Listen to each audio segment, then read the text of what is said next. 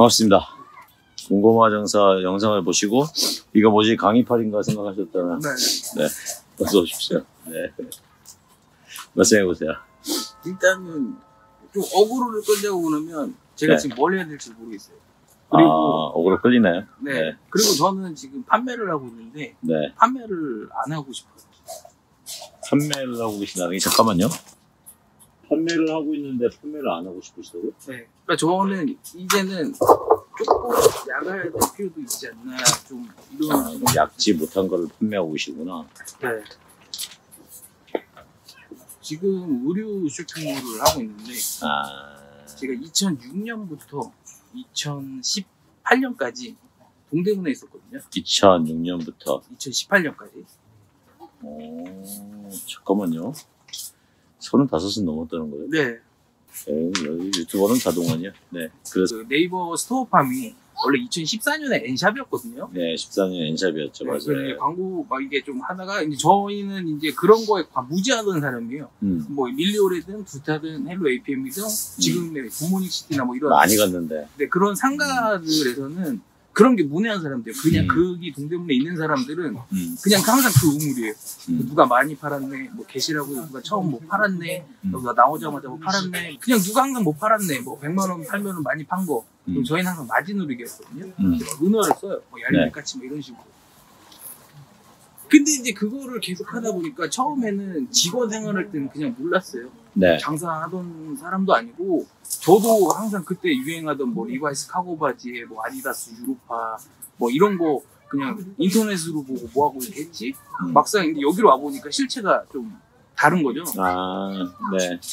되게 그냥 그냥 달랐어요. 그냥 살던 세계가 시골에서 이제 도시를 오니까. 그런데 재미있었던 거죠. 그냥 옷이 좋은 거죠. 그냥 그 옷이라는 게 좋았었어요. 그리고 공부를 하면서 이걸 하는데 제가 항상 그때 C++ 언어 할 때거든요. 근데 책이 이만한데 점심 때 수업인데 제가 5시에 퇴근을 하고 나서 12시 수업 듣기가 너무 빡센 거예요. 그래서 그냥 학원비 그냥 150만 원 날리고 그냥 일만 해야겠다. 그냥 이거 그냥 해보자. 어차피 월급 80만 원 받으면서 그냥 뭐 고시원비 낼 수 있으니까 뭐 핸드폰 요금 내고 뭐 하면은 뭐 조금씩 적응할 수 있겠네. 그러면서 살았거든요. 네. 그러다가 이제 공익을 가야 되니까 결국에 병특을 못하고 07년 9월 27일 추석 끝나고 이제 군대를 가죠. 훈련소로 4주 훈련 받으러. 공익 받고 그리고 이제 집을 구해놓고 갔어요. 그때 동생이랑 같이 살았거든요. 저는 이제 고졸 대학교 다니다가 그냥 휴학했으니까. 동생이랑 같이 고시원 살다가 둘이 500만 원씩 모은 걸 가지고 저는 집을 구하고 동생은 가게를 구했어요. 네. 그러고 나서 저는 이제 공익을 하면서 가게를 출근을 했고 동생은 가게를 구고. 근데 이제 뭐 동생이니까 이제 사이가 조금 결국에는 안 좋아지면서 제가 이제 그 가게를 떠안게 돼요. 그러다가 11년 정도 되고 나서 대출이란 거를 받게 되는데 그래서 가게를 확장을 해요. 네. 가게를 확장하고 커지면서 조금 괜찮았어요. 그러다가 몇 년이에요, 이게요? 2011년부터 한 12년, 1년 정도? 이때 동대문에 있다 그러지 않았었어요? 거기에서? 네, 계속 동대문에서 공익 출근하면서 원래는 따지고 보면은 저녁에 하면 되니까 도매 시작이니까. 네. 전 도매 아니고 소매. 소매로. 네. 그러니까 낮에 가게에 뭐 벼 있거나 동생이 나와 있으면 동생이 나와 있는 거고 저는 이제 퇴근하고 가게 그대로. 다시 출근하고 계속 그런 식으로. 근데 이제 공익할 때도 제가 단속반이어가지고 지금은 안 하는데 그 부정승차 단속반이라고 그 과태료 받는 게 있어요. 31배. 네. 그거 단속하러 명마다 돌아다녔었거든요. 근데 이제 그거를 계속 다니고 그러다가 이제 동생 나왔냐 주변 사람도 물어보도 안 나오고 그러니까는 내가 해야겠다. 근데 계속 동생이랑 사이가 안 좋았어요.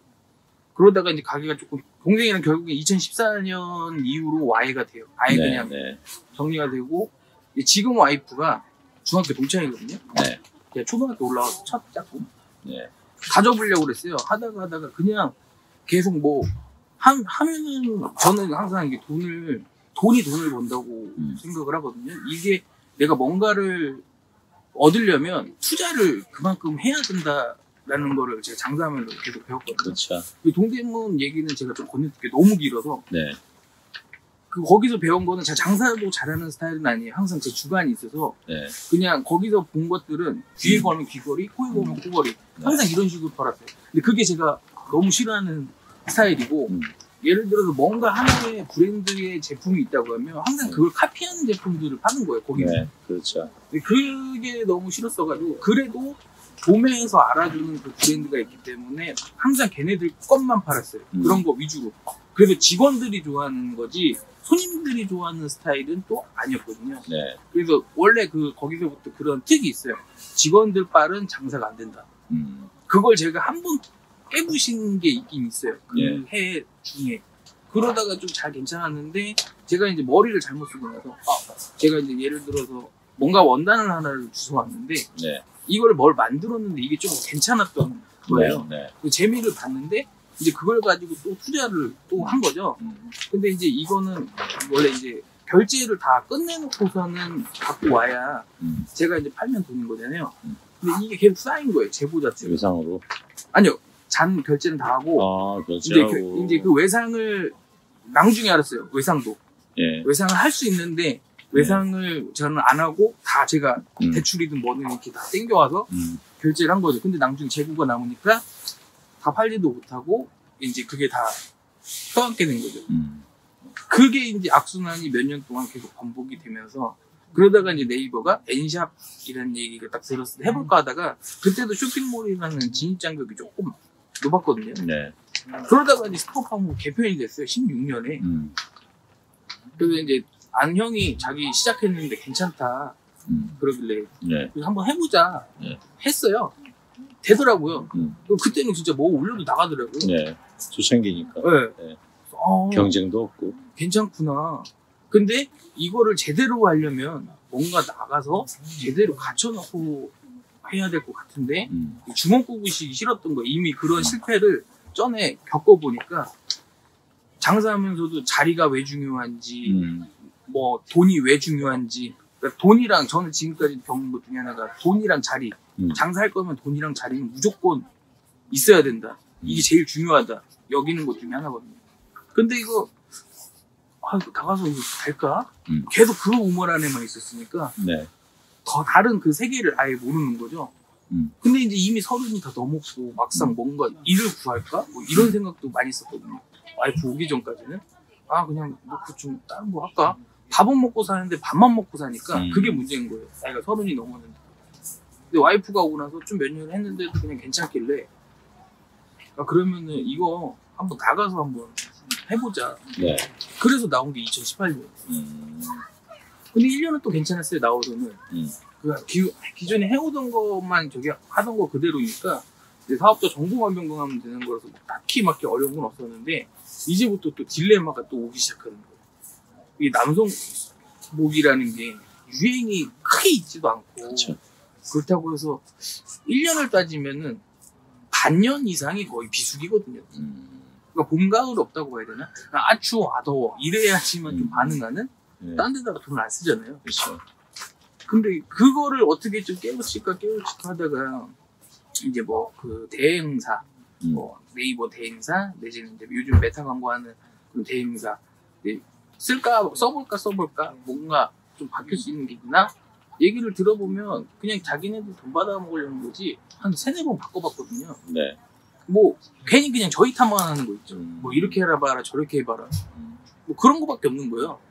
이렇게 하면 나도 하겠다. 그래서 얘네들이 그 만들어 놓은 걸 제가 한번 훑어봤어요. 네.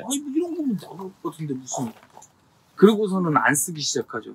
그러다가 근데 이거 남성복 왜 이렇게 뭐 진전도 없고 그리고 이제 결국에는 지금은 싼 것만 뭐 1+1+1 5개 묶어서 25,000원 긴팔티 팔고 반팔티 뭐 1+1 뭐 15,000원 팔고 뭐 이런 것만 있는 거예요. 근데 이거를 내가 결국에는 나의 수입이 되려면 정말 많이 팔아야 되거든요. 정말 많이. 근데 너무 의미가 없잖아요. 그거 이미 큰 업체들이 그렇게 하고 큰 업체들이 그렇게 하고 있는 걸 내가 그걸 따라한다고 해서 그게 돈이 되나? 싶은 거죠. 거기다가 또 물건이 또 잘 안 되면 제가 재고를 갖고 있는 게 아니니까 컴플레인도 있고 배송에도 문제가 있으니까 그렇죠.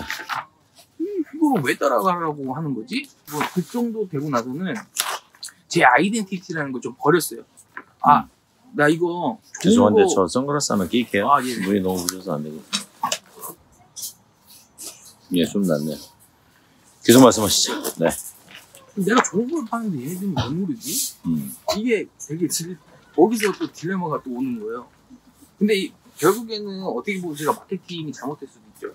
내가 좋은 걸 파는데 이 좋게 파는 거를 어필을 못 하는 거니까. 그렇죠. 근데 똑같이는 팔기 싫었어요. 내가 어차피 걔네들한테 안 되니까. 그럼 나는 다른 방법을 생각하는 게 맞는 것 같은데. 근데 이런 얘기마저도 할 사람이 없었던 거예요. 계속. 그냥 계속 찾아보고, 딴 데는 뭐 파나 보고, 그냥 계속 그냥 모니터링하고 찾아보는 거. 계속 그렇게만 해왔던 거예요. 네. 22년 하반기. 그때는 남성복을 그냥 그만둬요. 여성복으로 바꿔요. 근데 여성복도 안 했던 건 아니거든요. 와이프도 네. 사업자가 있어서 둘 다 저희 사업자 3개 갖고 있거든요. 네. 근데 이제 와이프가 매출이 없었어가지고 이제 너도 하나 하고 나도 하나 하고 내가 남성복 하고 있으니까 너 여성복 하자. 이렇게 좀 늦게 여성복을 시작했는데 여기서도 그걸 못 찾았어요. 타겟을. 타겟을 못 찾고 있다가 빅사이즈를 한번 해봐 라고 얘기를 꺼내고 나서 조금 그런 식으로 바꿔봤어요. 그리고 네. 기존에 여성복은 사이즈 작은 것들이 또 많아서 네. 이 빅사이즈 파는 데가 많이 없거든요. 네. 그래서 기존에 그럼 우리 거래처 갖고 가면서 한번 해보자. 근데 핏이 달라. 다르지. 근데 너 이건 생각 안 하냐? 사이즈가 없어서 못 파는 거야. 못 사는 거야. 네. 그래서 좀 이렇게 좀 바꿔봤죠. 네. 근데 이제 그게 조금씩 먹혀 들어가기 시작하는 거예요. 그리고 그때부터는 제가 이제 그전에는 감으로 장사했다 그러면 지금은 인사이트를 봐요. 데이터로. 네. 조금 늦게 한 거죠. 어떻게 보면. 그걸 보기 시작했어요. 전면적으로. 이런 데이터.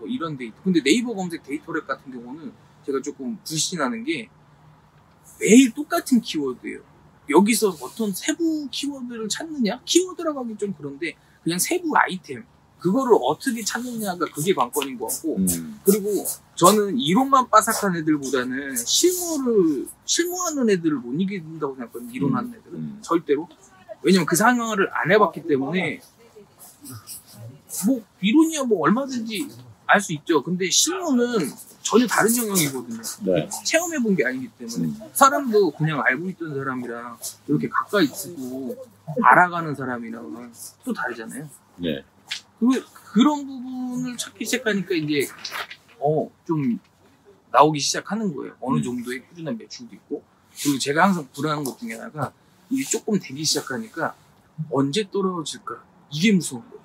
언제 떨어질까 봐 이달에는 힘들었었는데 이게 이제 데이터를 갖고 있고 데이터를 찾아보다 보니까 저희 이제 기존 데이터를 찾아보면 네. 떨어지던 게 기억이 나니까 네.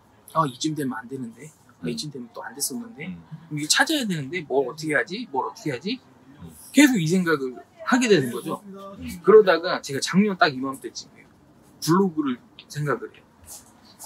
그리고 유튜브를 이 두 가지를 이제 생각하고 나서 작년 초? 네, 딱 이맘때쯤이에요. 1월달 티스토리 블로그 막 얘기하면서 막 그 구글 이제 애드센스 저것도 나쁘지는 않다. 저것만 잘해도 그래 한 달에 그냥 진짜 100만 원이라도 떨어지는 게 어디냐. 한국은 괜찮게 한다. 근데 유튜브도 관심이 가는 거예요. 유튜브는 제가 조금 얘기가 꺼내기가 좀 어려운 게 그런 얘기는 심사위원회 주원국 비즈니스 그리고 뭐 자청. 네. 자청 같은 경우는 저랑 동갑이더라고요. 거기서 또 멘탈이 또 나갔어요, 제가 거기서. 왜냐면 참 저랑 그 시기가 비슷하더라고요.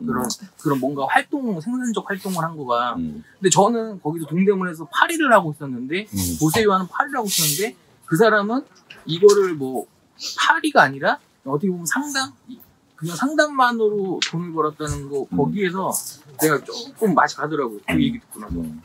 이 생각이랑 발상, 이 전환이, 내가 정말 좀 너무 갇혀 있었나? 근데 그거를 지금 내 상태를 다 진단을 하면서 살고 있네. 네, 저 계속 그래요. 되게 좋은데요? 근데, 이게 너무 단점인 거예요. 그러니까, 아까도 저 이제 예배 드리고 와서 목사님이랑 잠깐 얘기하는데. 교회 다녀요? 네. 이제 그냥 작게. 그 가족교회 식으로 요즘은 많잖아요. 네, 그렇게 해가지고 이제 다니고 있는데 저희 이제 뭐 반을 가는데 실 가야죠. 그렇죠. 네. 그러다 보니까 이제 다니다가 아까도 제가 이제 그 교회 쪽 뭐 이런 거 여쭤보다가 제가 요즘 정보는 습득을 많이 하는데 이 정보의 양이 많아지다 보니까 이 정보를 다 빨아들이는 것도 조금 문제고 그렇죠. 이거를 내가 어떻게 그 판단하고 구분하는 눈이 있어야지 이것도 맞아요. 정보를 습득하는데 아까 목사님 그러시더라고요. 그 정보 많은 것도 그렇게 구분 못하면 쓰레기라고. 네, 쓰레기요. 그래서 이 쓰레기를 어떻게 정리하지? 제가 지금 계속 그러고 있거든요.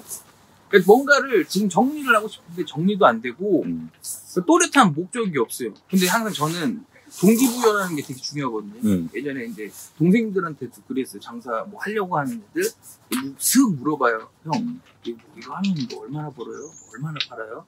이런 얘기 많이 해요. 근데 그냥 너네 월급 받는 것보다 많이 벌어. 니네가 딴짓거리만 안 하면. 그 얘기를 하거든요. 근데 뭐 항상 뭐 동대문 애들 뭐 야간 끝나면 4시부터 5시부터 뭐 술 먹으러 다니고 뭐 이러니까 벌면 그냥 버는 쪽도 쓰는 거예요. 그래서 저는 그런 타입은 아니었어가지고 그냥 같이 모여서 얘기하는 게 좋은 거 그런 술자리 그런 술자리가 좋은 거 그냥 그 정도였고 그렇게 뭐 알려주는 게 조금 저는 좀 재미라고 해야 되나? 흥미라고 해야 되나? 근데 알려줘도 안 하더라고요. 그래서도 요즘 애들 제가 많이 보는 영상 보는 것들 중에 하나가 그거예요. 안 하잖아. 얘기를 하면 안 하잖아. 뭐 실행을 해봤어? 근데 저는 또 그런 것도 있어요. 댓글도 무서워요. 제가 이거를 뭔가 주제를 못 정하는 것 중에 하나도 내가 나서야지. 제가 요즘에 그거 쓰거든요. 며칠 전에 그 6만 유튜브 보시더라. 그 신사임당 그거 머니몬스터. 네, 머니몬스터. 그분 그 새해에 뭐 이제 또 다짐하시는 영상이 있길래 저도 그거 시작했거든요. 올라왔어요? 그 월 그냥 그 깜지 쓰시는 거 있잖아요. 월 수익 1억 하신다고. 저는 월 3천원을 그냥 소박하게 적어놨거든요. 네. 깜지 그것도 하셨구나. 네. 예. 지금 그래서 와이프한테도 3천. 네, 소박하게 와이프 이거 파는 거 말고 어차피 제 사업자로 돼 있긴 한데 그냥 그거 제외하고 그냥 제가 개인적으로 뭔가를 움직여서 했을 때 그냥 그거 가지고 월 순수익 3천. 근데 그건 있더라고요. 제가 첫날 느낀 게 딴 생각을 안 하더라고요. 뭐 올해는 아닌데 뭐 한 15분, 20분? 뭐 진짜 이 정도밖에 안 걸리더라고요. 예. 팔은 아픈데 그냥 딴 생각 안 하고 올해 한 해 계획? 세 가지가 뭐예요? 월 3천은 그냥 이게 고정이고 예. 그리고 올해 상반기에 제가 하고 있는 저 장사 그 쇼핑몰 말고 다른 걸로 뭔가 하나 사업이란 걸 해보자. 대신 돈 안 들어가는 걸로. 아까 처음에 얘기했다시피 돈 들어가고 재고 남고 판매하는 게 아니에요. 일단 이제 그런 쪽으로. 그리고 유튜브도 지금 하고 있는 것 쩌리들 제가 연습하느라고 영상 편집이나 그냥 조회수가 어느 정도 나오거나 아니면 구독자가 왜 늘어나는지 이런 데이터 보려고 그냥 테스트 겸 주제 다 바꿔가면 주제가 다 틀리거든요. 테스트 겸 그냥 해보고 있는 거예요. 네. 근데 지금 제일 높은 게 154명? 근데 그것도 원래 110명인가 이랬는데 크리스마스 이브 이후로 든 거예요. 영상 몇 개 올리고 나서. 얼마 됐어요 이거는? 채널 만드신 지? 만든 거는 1월달. 작년 1월. 다 1월달이에요 만든 거는. 1월, 작년 1월인데 영상 올라간 게 언제예요? 154명짜리? 1월에? 네, 1월에. 1년 걸렸구나. 네. 근데 그거를 제가 한 10개 올렸어요 영상? 1년 다? 10개는 넘을 거예요. 그러니까 좀 미드폼도 있고 숏도 있는데 미드폼만 몇 개예요? 미드폼은 한 7개? 8개? 7개. 그럼 한 10개 되겠네요. 네. 근데 그 1년, 말이 1년이지 만들어 놓고 그때만 하고 12월 달부터 다시 하고 있는 거니까 다른 것도 그렇고 1월하고 건너뛰고 12월부터. 네. 다른 것도 그렇고 그리고 이거는 긴가민가한데 티스토리 블로그도 제가 이때 같이 썼어요. 네. 쓰고 나서 그 글자 글 20개 쓰고 같은 주제로 20개 쓰고 에디테스 승인을 받아야 된대요. 한 번은 되더라고요. 그거는 받아놓고 티스토리 블로그를 쓰고 같이 쓰고 나서 네. 에디테스 승인을 받으라고요? 그걸 받아야지 이제 우리 구글 광고 뜨는 거 있잖아요. 1000명이랑 이거 그런 똑같더라고요. 근데 그게 더 쉬워요 이거보다는. 티스토리 블로그에 대해서 광고 승인 받는 거? 네. 네. 네, 맞아요. 그거는 저 애드센스라고 해서 헷갈렸어요. 네. 예. 2월 초에 받았어요. 애드센스는 구글 거니까. 네. 네. 1월 셋째 주에 글 다 쓰고 네. 2월 초인가 받아놨어요. 네. 그리고 나서 그것도 안 썼어요. 그때 그렇게만 빨싹하고. 그리고 나서 여름에 한 3개 썼다가 그거 안 했거든요. 근데 돈은 되더라고요. 48달러. 안 썼는데 아직도 보더라고요. 그 글들을.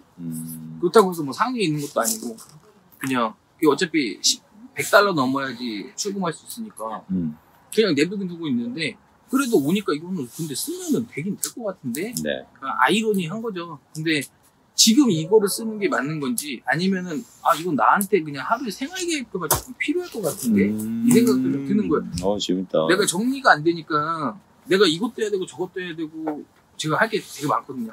하루 자체가. 근데 이게 정리가 안 되고 뭔가 하나 이슈가 있으면 거기에 쏠려버리니까 다른 걸 또 못하는 거예요. 밀리고. 근데 이게 밀리면 계속 밀리잖아요. 그러니까 이런 것도 소홀하게 되고. 단점 중에 하나가 쉽게 타오르는데 쉽게 또 빨리 꺼져요. 제가. 쉽게 타오르는데. 근데 이게 타오르는 것도 MBTI 뭐예요? ISTP요. ISTP. T랑 P라서. 네, T랑 P네요. T 요거 많이 먹거든요. 저 ENTP예요. T야 그러면 T지. 네. 근데 독서를 진짜 많이 하거든요. 그리고 제가 관계가 별로 안 좋아요. 인간관계가. 네. 그냥 뭐라고 해야 되지? 그냥 일단 말이 없고. 근데 이제 또 그것도 있는 거예요. 왜 또 그거 더 심해지셨냐면 동대문에서 제가 그런 것도 많이 겪고. 그렇지. 예. 그 마지막에 동대문 나오기 전 몇 년 전에 조금 많이 이렇게 티가 날 때가 있어요. 이 집 장사 안 된다.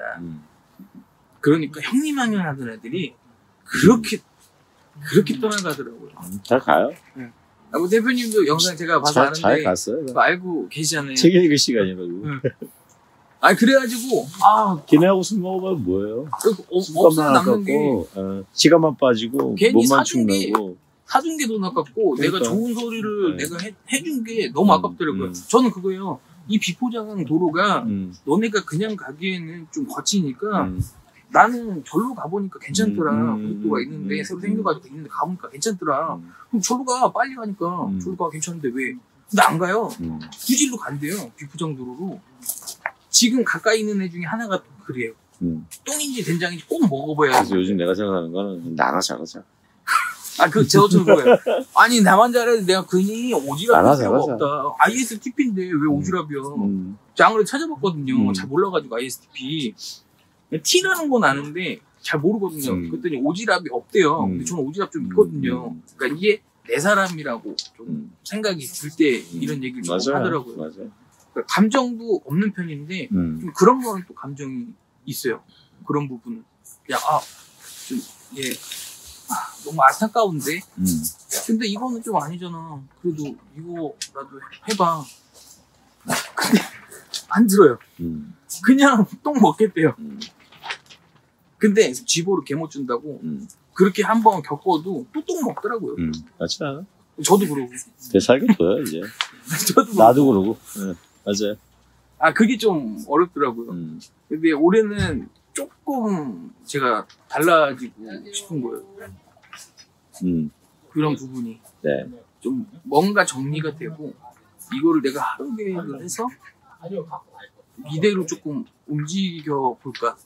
그리고 진짜 이 100일이라는 시간 내에 내가 뭔가라도 하나 이뤄보자. 뭐가 하나 바뀌는 건 있겠지. 내가 너 이렇게 쉽게 불탔지만 너 쉽게 꺼지잖아. 근데 불타는 이유 중에 하나도 내가 뭔가를 했을 때 리액션을 취했을 때 뭔가 반응 오는 게 재밌어요. 그 반응 오는 게. 그런데 이 반응이 왔는데 이게 계속 커진다. 그럼 더 재미 붙어서 해요. 저 쇼츠 만들 때 저 마음 먹으면 하루에 막 10개도 만들고 막 그러거든요. 근데 어려운 거는 아니에요. 대신 이거를 내가 잘 만들었냐 못 만들었냐면 뭐 솔직히 그 나중에 기록에서 나오겠지만. 그렇죠. 근데 이제 이것도 잘 만드는 것도 또 중요하니까. 예전에 장사 진짜 안 될 땐 온라인 그 쇼핑몰 처음 하면서 느꼈던 것 중에 하나는 다른 쇼핑몰이랑 비교했을 때 진로는 안 될 것 같아. 대신 내가 물건을 많이 보일 수 있으니까 양으로 조지자. 이런 마인드였거든요. 근데 후로 가면 갈수록 이제 어느 정도의 트래픽이라는 건 나오니까 이제 조금 질을 조금 올려보자. 요즘에 와이프한테도 많이 얘기하는 것 중에 하나가 있거든요. 릴스, 쇼츠 뭐 이런 식으로. 요즘에는 이미지로 가는 게 아니고 이미지나 텍스트가 아닌 영상으로 가니까 좀 요런 쪽으로 조금 바꿔보자라고 아이디어를 두고 있고, 저희가 서로 너무 달라서, 근데 저는 그거죠. 제가 되게 미안한 게 에너지 나만 빠지지. 상대도 스트레스 받고. 아, 그렇죠. 네. 제가 잔소리한다 뭐라고 하거든요. 내가 직원이냐고. 하도 잔소리하니까 제가 미안해서. 저 결혼할 때 아무것도 없이 왔거든요. 제가 할 때. 그래서 솔직히 조금 제가 좀 창피하고 뭐한 좀 이런 부분도 좀 있었어요. 그러다 보니까 얘한테 뭔가를 잘해줄 수 있는데 제가 가진 건 몸뚱이랑 머리밖에 없는 거예요. 그럼 내가 뭔가를 일으켜야 되는데 지금까지는 이렇게 이끌어는 왔는데 언제까지 이거를 이러고 사나? 좀 이게 조금 있더라고요. 그러면은 여기서 내가 또 뭔가를 바꿔줘야 우리 삶이 조금 바뀌지 않을까. 어쨌든 내가 움직여 바뀌니까. 근데 이게 아직도 이게 뭐 정리가 안 돼. 뭐를 어떻게 해야 될지가 감이 안 와요. 대신 그건 있는 것 같아요. 제가 아까도 이렇게 오지랖 좀 있다고 그랬잖아요. 그냥 이런 거는 좋은 것 같아요. 남한테 그냥 꾼소리 하는 거. 좋은 사람이에요. 남한테 꾼소리 하는 거. 근데 나 살기도 바쁜데 이런 얘기를 해준다는 건 마음이 있는 사람인 거죠. 근데 이런 거를 해줘도 나중에 그렇게 욕을 해야 되니까. 네. 저는 그게 이해가 안 돼요. 내가 궁금해서 이거를 배우러 왔는데 낭중에 가가지고 저 친구한테 저 말하는 게 왜 저래? 아니 근데 뭐 1, 2년 본 사이도 아니거든요. 말투가 왜 저래? 그래서 이제 그냥 나나 그냥 네. 나나 그래서 이제 지금의 고민이 아까 말씀하셨던 것 영상에 담아야 되니까 지금 고민 내가 지금 여기 온 고민 아까 우리 둘이 저기서 담배피면서 두 가지예요. 네. 제가 지금 하고 있는 쇼핑몰을 유튜브랑 연계를 하고 싶은데 제가 지금 그 채널에서는 와이프가 네이버 쇼핑 라이브에서 그 영상 원본 영상을 제가 받아다가 컷편집을 좀 하고 있거든요. 네, 잠깐만요. 쇼핑 라이브 거를 네. 근데 일주일에 한 번밖에 안 해요. 컷편집. 네. 그래서 그냥 신상 나온 거 보여주면서 소개하는 거. 네. 채팅 올라오는 거 답변해주고 이러면서 여성몰이니까 지금은. 네. 그리고 두 번째는요? 두 번째는 1번 마무리 됐어요. 쇼핑몰 유튜버랑 연결하는 거. 그리고 쇼핑 라이브 컷편집 신상을 할 거고 또 거기에 또 추가되는 내용이 있어요? 그거 이제 그거를 제가 이게 하나의 고민. 이거는 네 그거 하나의 고민이고 연구를 하시고 싶을 거고 두 번째는 저는 아예 다른 일을 하고 싶어요. 그냥 이 유튜브로 그냥. 이거 네. 그 부인하게 하고 네. 실시하게 하고 네. 나는 다른 일 네. 대략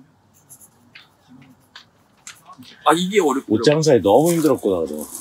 네. 네, 질렸어. 나 다른 세상을 한번 살아보고 싶은 거죠. 네.